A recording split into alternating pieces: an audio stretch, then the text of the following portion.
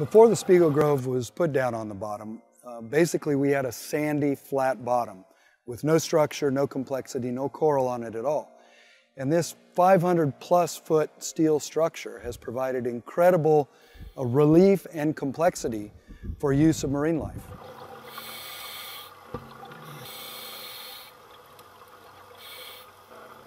The progression of marine life we've seen on this wreck from the time it sunk until less than a month afterwards was very dramatic. We saw over 40 species of fish colonize the wreck in that very short period. And that was with a bare steel hull. And now that it's started to accumulate more growth, the species list just continues to grow, well over 200 species now.